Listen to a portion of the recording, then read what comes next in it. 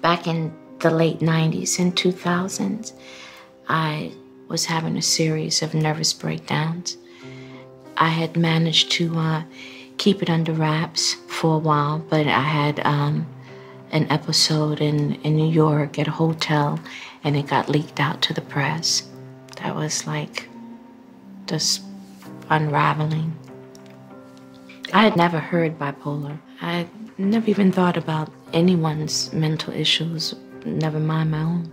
So I had no idea that any of that stuff was even at work inside of me. I didn't want to take any medication. I was still trying to go to work. I was just always frantic that I would get sick again, and then I would, which was really terrific. So I left.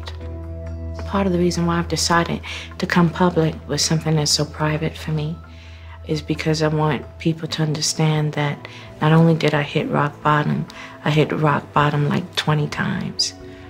Somehow I just fought my way back. Hi, YouTubers. I'm excited to give you an update about our own YouTube channel. Now you can find new videos every day. They're the kind of videos that will make you look at life differently. They may even make you laugh a little bit. Who doesn't need a daily dose of that? So here's just a taste of some of what you'll see. Subscribe to the OWN channel today, and we'll see you on YouTube.